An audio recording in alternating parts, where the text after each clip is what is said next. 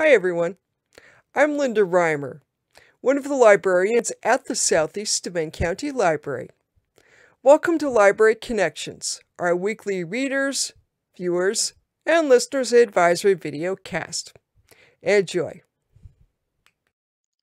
Library Connections number 97.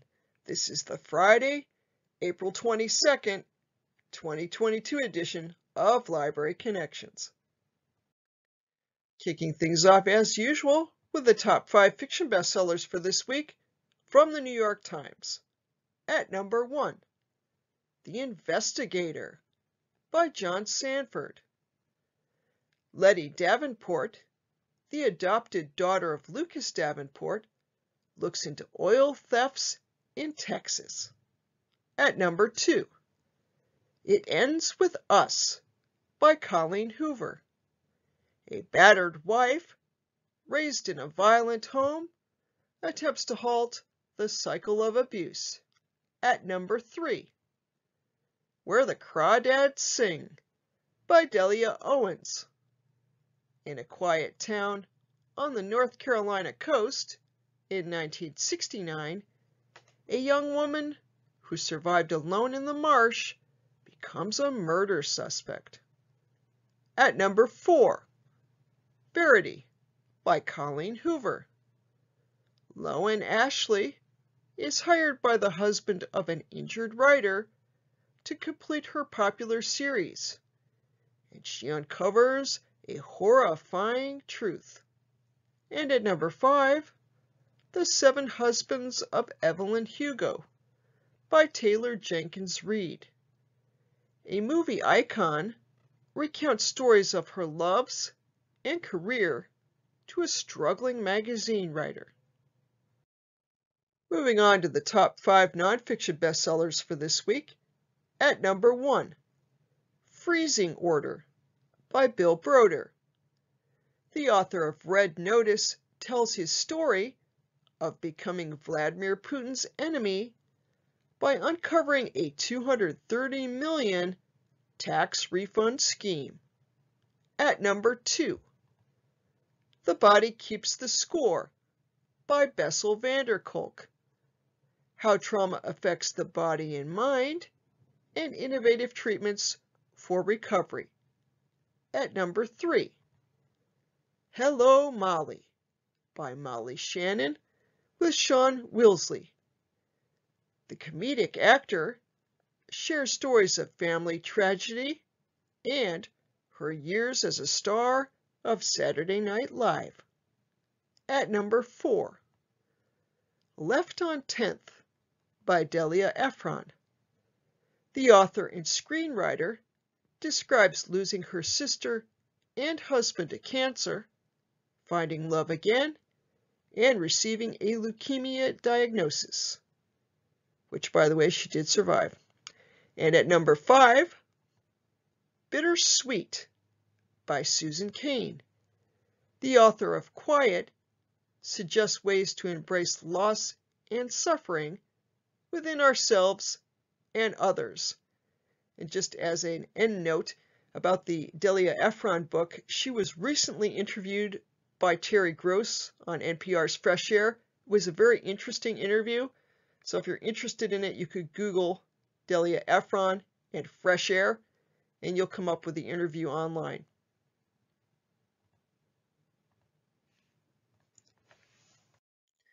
Our first recommended read for this week is the Tracy Clark mystery, Borrowed Time. Clark's fine sequel to 2018's Broken Places finds Chicago PI Cassandra Raines still reeling from personal losses and thus reluctant to listen when an unusual case comes her way. Jung Bison, who delivers sandwiches for her favorite food haunt, says that the recent suicide of a friend, Tim Ayers, was actually murder. The disgraced son of a prominent family, Tim was found floating in Lake Michigan, miles from his drifting yacht. Under pressure from the family's attorneys, The police quickly close the case.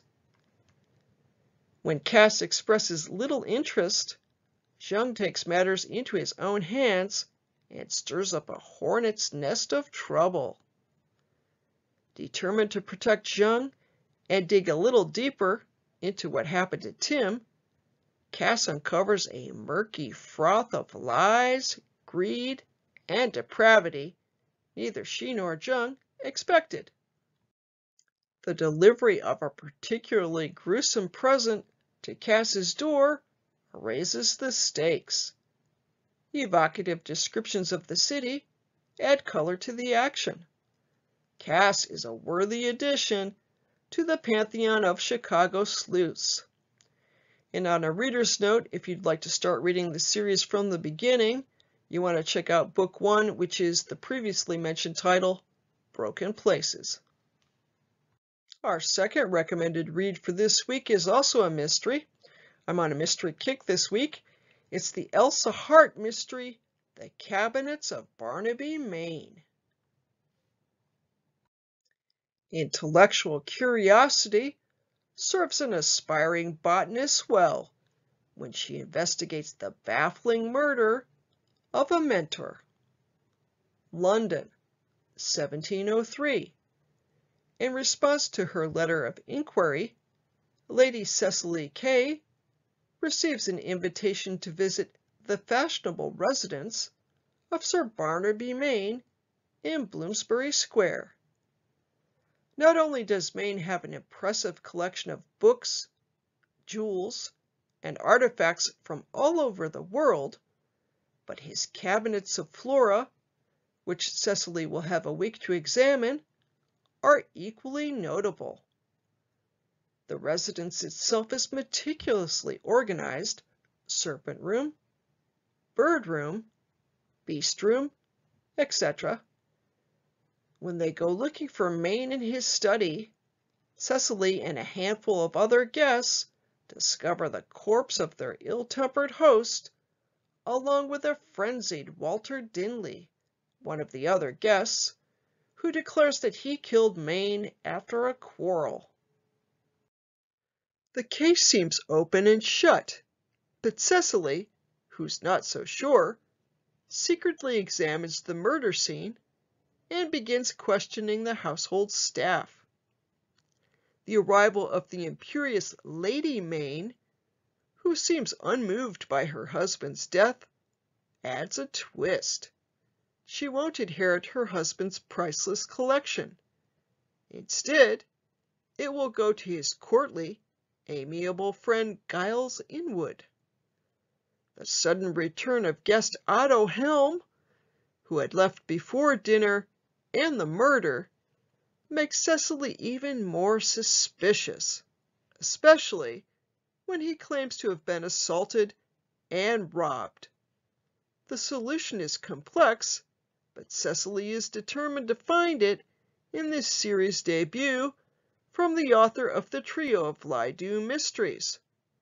Hart's juicy character portraits and graceful prose make for a delightful period whodunit. And that is the Kirkus Review. Our first audiobook recommendation for this week is a romantic thriller. It's Thief of Hearts by Tess Gerritsen. And I have to say, before I get into what this is about, that it occurred to me while I was putting together this edition of Library Connections that I don't often recommend romances or romantic thrillers.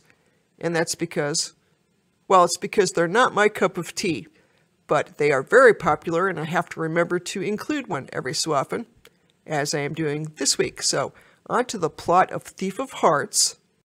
The audiobook is read by Karen Cass. So here we go.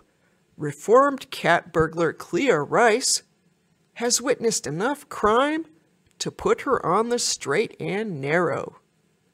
But little does she suspect that her search for justice will land her in the arms of a wealthy English gentleman. As her attraction to Jordan Tavistock grows, so does the danger.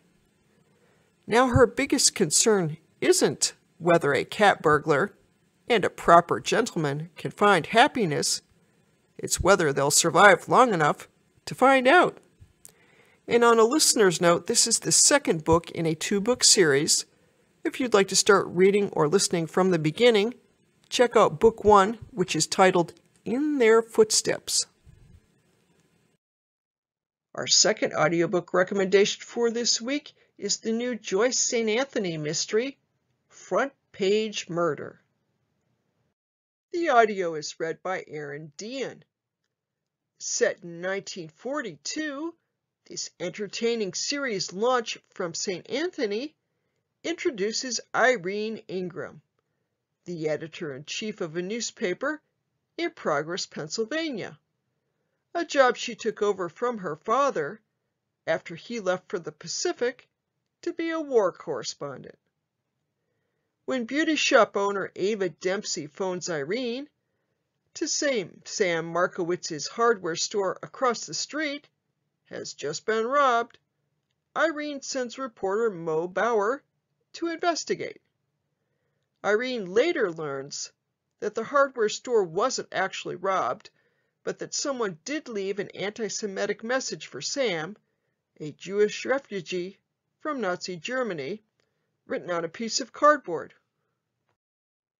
When Mo fails to show up to interview either Ava or Sam, Irene goes to Mo's house, where she finds him dead at the foot of his cellar stairs. What appears to be an accident turns into a murder case. St. Anthony splendidly evokes the era through such details as the town's Victory Garden and Woolworth's lunch counter, as she highlights the impact of the war on traditional women's roles. Fans of Jacqueline Winspear will want to see more of the talented and intelligent Irene. And that's the Publisher's Weekly Review. Our first streaming recommendation for this week is Season 1 of The After Party, starring Tiffany Haddish, Sam Richardson, and Zoe Chow. You can stream this from Apple TV+. The After Party takes a simple concept, a murder mystery whodunit, and turns it on its head, with each episode told from a different point of view and unfolding as a completely different genre of the show. That can lead to some uneven episodes, but the core cast, topped by Sam Richardson and Tiffany Haddish, make The After Party worth sticking around to solve. Our second streaming recommendation for this week is the first season of the TV series Pachinko, starring Jin Ha, Soji Arai, and Lee Min Ho. You can stream this one from Apple TV+. Based on Min Jin Lee's 2017 novel of the same name, Pachinko is a sprawling, masterfully drawn drama that jumps between cities, languages, and generations to tell the story of one Korean family's slow, steady rise. Delicately melding history lessons with soap opera storylines, Pachinko is an epic tale, one that you'll want to keep going well beyond the 8-episode season on Apple TV+. And that's the Boston.com review. Our third streaming recommendation for this week is the miniseries A Very British Scandal from 2021. The series was created by Sarah Phelps and stars Claire Foy and Paul Bettany. You can stream it now from Amazon Prime Video. A Very British Scandal stars Emmy nominee Paul Bettany and Emmy winner Claire Foy as the Duke and Duchess of Argyll. The miniseries documents the real-life story of the Duke and Duchess as they went through a divorce that became one of the most public and scandalous legal cases in 1960s Britain. And that's a really short description, so I'm going to add some fun facts. The Duke and Duchess of Argyll in question, are the 11th Duke of Argyll, Ian Campbell, and his third wife, Margaret Wyman. That's Whigham. Second fun fact, the current holder of the title, Duke of Argyll, is Torquil Campbell, the 13th Duke of Argyll. He is the grandson of the 11th Duke by his eldest son, the 12th Duke, who was also named Ian. But the current Duke of Argyll, Torquil, is not a grandson of Margaret Wyman. He is instead the grandson of the Duke's second wife, Louise Hollingsworth Morris. So if you want some drama and scandal with great lineage stuff going on too, check out A Very British Scandal. Moving on to our Hoopla recommendation for the week, it's the classic 1945 film Dead of Night, starring Melvin Johns, Roland Culver, and Mary Morrell. And here's the plot. An architect senses impending doom as his half-remembered recurring dream turns into reality. The guests at the country house encourage him to stay as they take turns telling supernatural tales. Moving on to our next section, next week at the library, for a short listing of library programs and events for the week in front of us. That's the week of April 25th through the 30th, 2022. This information is also found online via the library's website. Just go to ssclibrary.org and click on the prominent calendar link on our homepage. And just a heads up note, registration is required for programs unless otherwise specified. You can register for programs through the library's website, by calling the library, or by dropping by.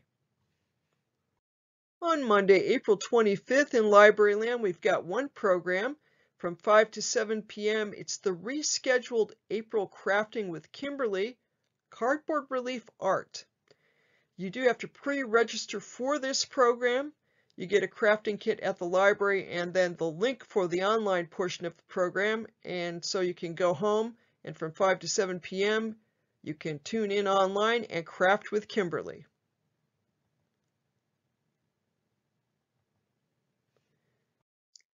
On Tuesday, April 26th in Libraryland, we have 5 programs to bring your attention to. The first is Adult Scrabble. That runs from 9 to 11 a.m. in the library's reading room. The second program is Coffee, Tea, and English Online Vocabulary, a Zoom program, which runs from 9:15 to 10:15 a.m. And then from 10 to 10:30 a.m. we have Miss Sue's Online Story Time. The location of this is now hybrid. You can join via the library's Facebook page or in person at Fallbrook Park. Then from 10:30 to 11 a.m. we have Coffee, Tea, and English Online Conversation, another Zoom program.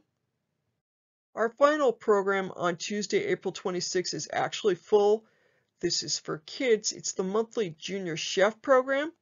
This month they're doing edible bird's nests. It is full, so you can't register for this month's program, but I want to bring it to your attention because it's a fun series and it is monthly. So if you got kids at home that like to cook, check our calendar of events for the upcoming months, say May, June, July, and register for the series as soon as possible so your kids can participate. On April 27th in Libraryland, we've got 3 programs.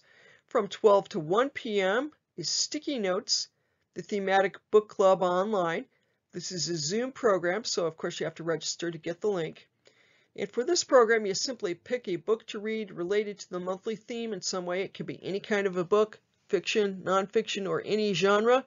And then you just join in and tell the group about the book, what you liked about it, what you didn't, etc.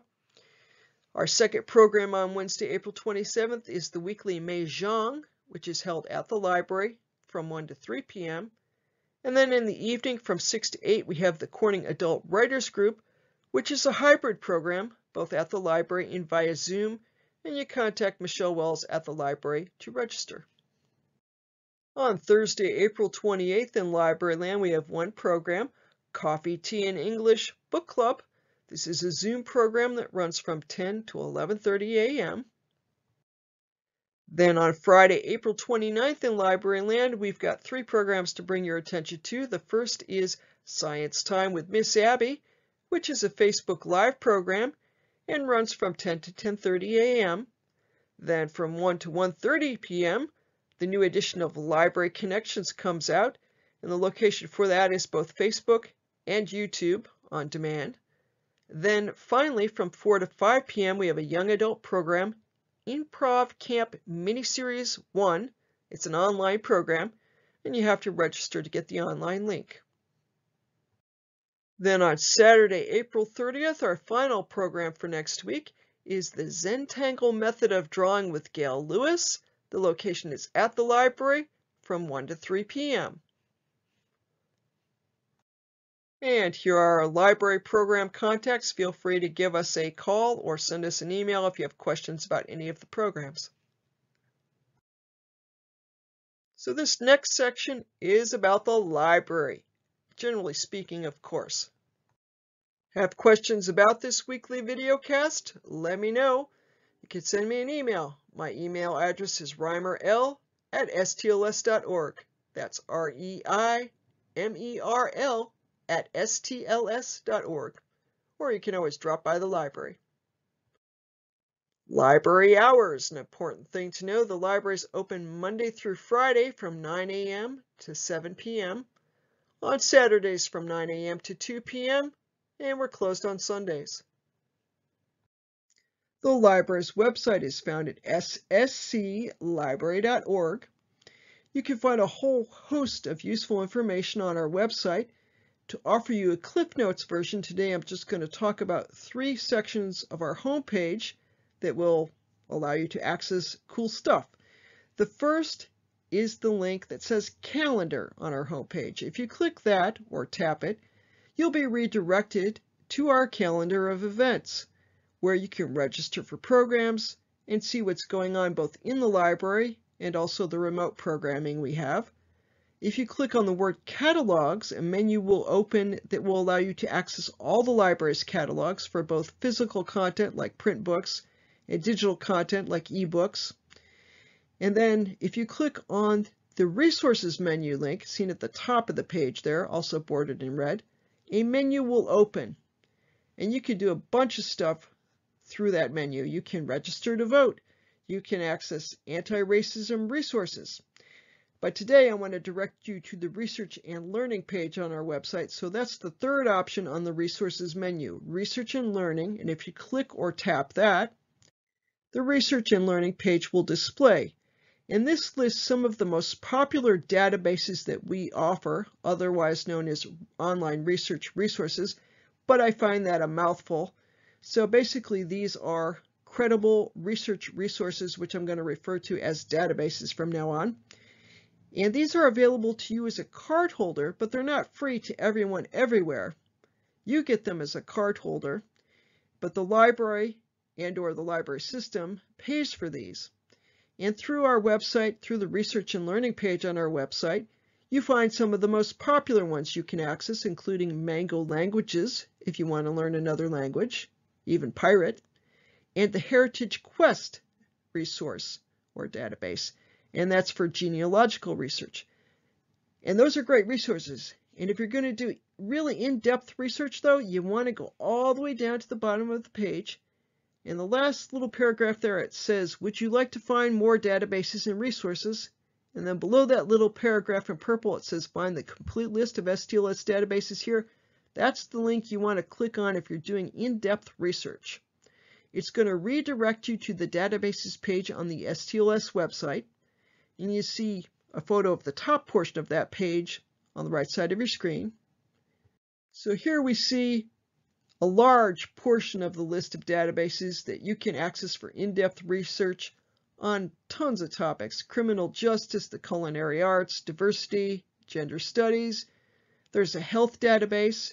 If you want to do health research, there's one on opposing viewpoints. If you have to write a paper on a subject that has 2 sides to the story, which is usually the case, you can look at that. There are several academic resources if you're a college or high school student doing research.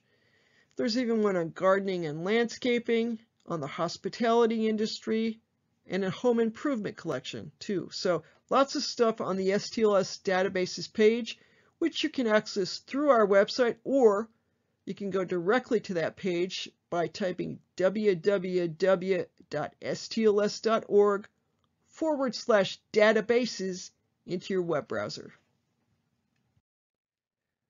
StarCat and the BookMine app. StarCat is the catalog of physical library materials available to all cardholders of the public libraries in the Southern Tier Library System, otherwise known as STLS. STLS encompasses the public libraries in Steuben, Chemung, Yates, Schuyler, and Allegheny counties. You can access StarCat online at starcat.stls.org. That's starcat.stls.org. Or, as you might imagine, there's an app for that. It's called BookMine, and it's spelled a little differently. It's BookMyne, and that will give you direct access to StarCat through your mobile device, and you can find the BookMine app in your app store. The digital catalog and its companion app Libby. The digital catalog too is available to all cardholders of all Southern Tier Library System member libraries, and you can find it online at stls.overdrive.com, or you can download the Libby app found in your app store to your mobile device. The digital catalog features eBooks, audiobooks, and a handful of streaming videos. Hoopla. The Hoopla catalog features eBooks, comic books, full-length albums, downloadable audiobooks, and streaming videos, including both TV shows and movies. All Hoopla items are available for instant checkout for Southeast Steuben County Library cardholders with a maximum of 6 checkouts per month. And if you're listening to this and you're thinking and watching this and you're thinking, well, why is it just for Corning Library cardholders or SSC Library cardholders? That's because this particular service, Hoopla, is one that the Southeast Steuben County Library pays for. The others, the digital catalog and of course StarCat, are collection-wide catalogs, and all member libraries contribute to them. So that's what the difference is. If you want to check out the Hoopla catalog online, you go to hoopladigital.com, and of course there's an app, Hoopla, for your mobile device. Communicating with the library. If you have questions about library services, you are welcome always to go the traditional route and simply give us a call. The library's phone number is 607-936-3713.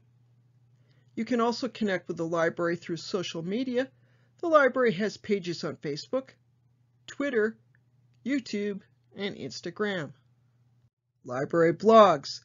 The library has 5 blogs we'd like to draw your attention to. There's the Book Club for Adults blog, which is found at SSCLbook.club, and is pretty much what you would expect. It's information about the monthly Book Club for Adults. There's the Corning NY History blog, which is our local history blog, which is found at corningnyhistory.com. Creation Stationery, the creative makerspace blog, found at creationstationery.com.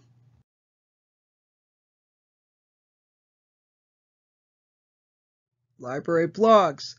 The library has 5 blogs we'd like to draw your attention to. There's the Book Club for Adults blog, which is found at SSCLbook.club, and is pretty much what you would expect. It's information about the monthly Book Club for Adults. There's the Corning NY History blog, which is our local history blog, which is found at corningnyhistory.com. Creation Stationery, the creative makerspace blog, found at creationstationery.com.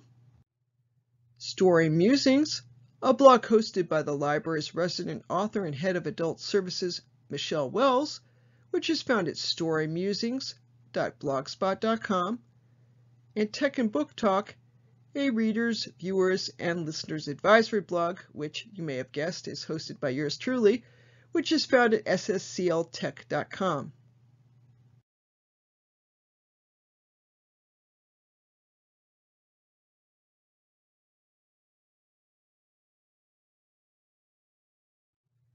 And briefly, our references of the week. And our catalog information. And that's the program for this week. I'll be back next week with a new edition of Library Connections. Have a great week.